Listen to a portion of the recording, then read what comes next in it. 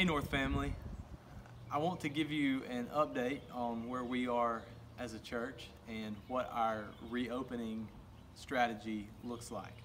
Our deacons have met and have come to some agreement, and we have a plan in place at this point for North Albemarle Baptist Church. As you are aware, phase one for the state of North Carolina reopening begins this coming Friday, May the 8th. Phase one, according to the governor's plan, does not change anything for us as a church. So during phase one, we will continue to do what we've been doing. We will continue online church, and we will continue doing, encouraging you to watch just with your immediate family at home. Once we reach phase two in a couple of weeks, as a church, we are going to encourage you to begin what we are calling some home gatherings, some small home gatherings to worship together as we continue to be cautious and continue to do online church.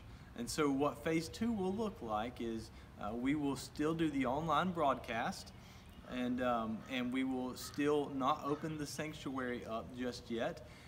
And we will encourage you to get together with 2 or 3 other families that you can get together on Sunday mornings and begin to worship together.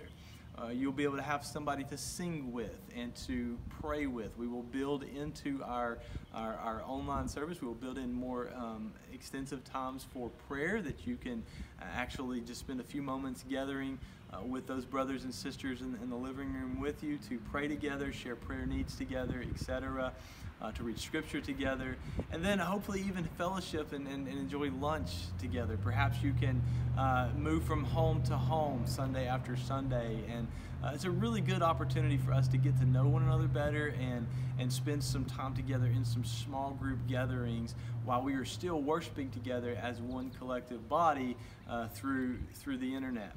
So that's what phase two looks like for us. Phase three is when we are fully opened back up as a state, and we can begin to come together as a large group, a corporate group here in the auditorium right behind me this afternoon. So what we want is we are looking forward to a day that we can all come together in one big group. And so instead of trying to finagle 3 or 4 smaller worship services every weekend, we want to come together on that day when we can finally open back up, and we can just have a really big celebration together. So we are all looking forward to that.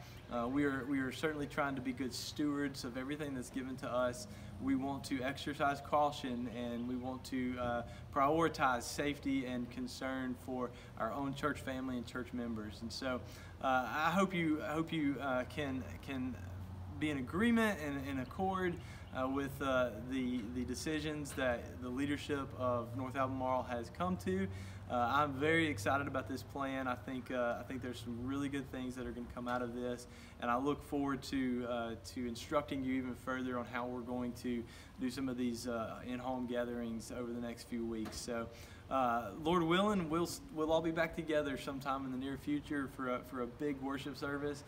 Listen, we've already got the smoker lined up. We've already started buying barbecue for that day we all get to come back together, and I'm practicing my cartwheels. So it's going to be a good time when we come back together. I love you as a church family.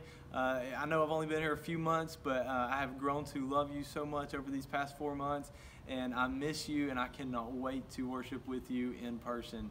You keep praying for us as a church. Keep praying for the deacons. Keep praying for me as your pastor as we are trying to lead through these uncharted times. And listen, God loves you. I love you. I pray that you have a great rest of your week.